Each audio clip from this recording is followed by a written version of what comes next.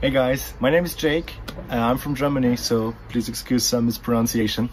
I was a volunteer at the Beacon 2016 and 17, and when Raina asked me to do the storytelling, I said, yeah, sure, why not?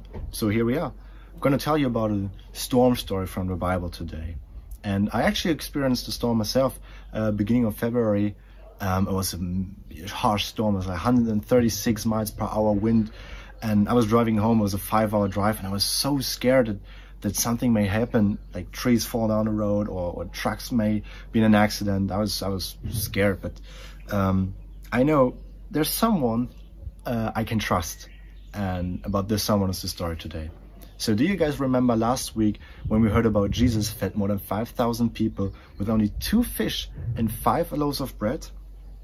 After this amazing miracle, Jesus went away to pray by himself.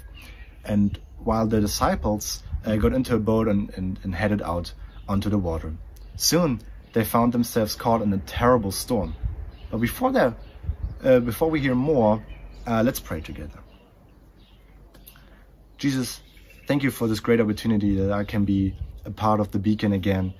It's so good to see everybody, and now I want to calm down the kids' hearts and minds, to focus on today's story. Bless them all, and thank you so much again for this great opportunity. Amen. So kids, you can open your Bibles to Matthew 14. That's the passage we're reading and talking about today. So again, the terrible disciples sailed into the storm for several hours. They must have been so exhausted.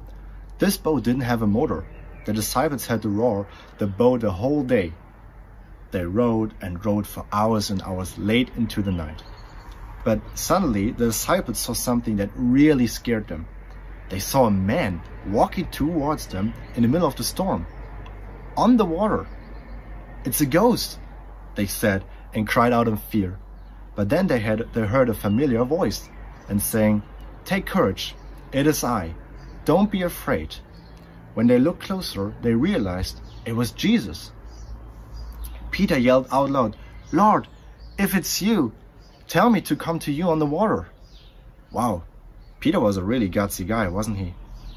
When Jesus told him to come, he climbed out of the boat. He took one step and another one, and he was walking on the water in the storm with Jesus. Just imagine that. But Peter took his eyes off Jesus and remembered the storm.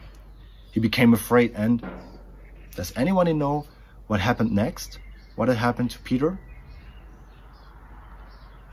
Right, he's drowned because Peter doubted Jesus, and then when he drowned in the water, he shouted, "Lord, save me." The Bible tells us right away that Jesus reached out and grabbed Peter by the hand, saving him from drowning.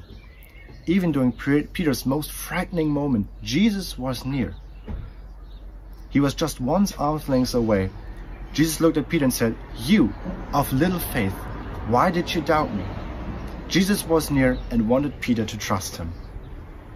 Then, when Jesus and Peter climbed into the boat together, the storm stopped immediately. Everyone was watching, worshiping Jesus, saying, "Truly, you are the Son of God."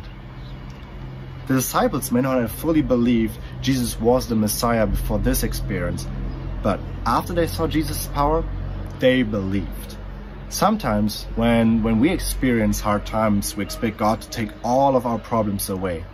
But God never promised to give us a problem-free life.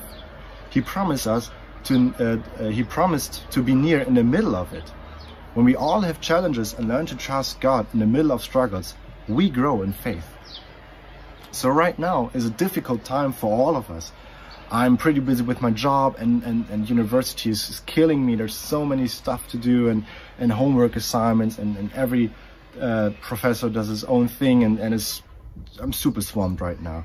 But you know, God is with me, and Jesus is with me in all of it, and I can trust on him, and I know everything is gonna be fine in the end of this semester, because he is God.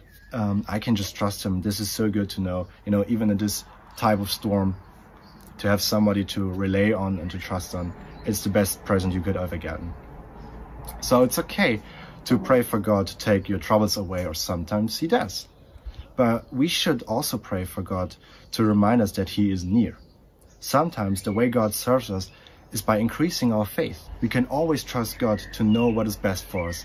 We can also trust him to comfort us because he is near. So thank you so much for this. I hope it was kind of understandable and you got the story. And then praise the Sunday and praise the Beacon. Thank you.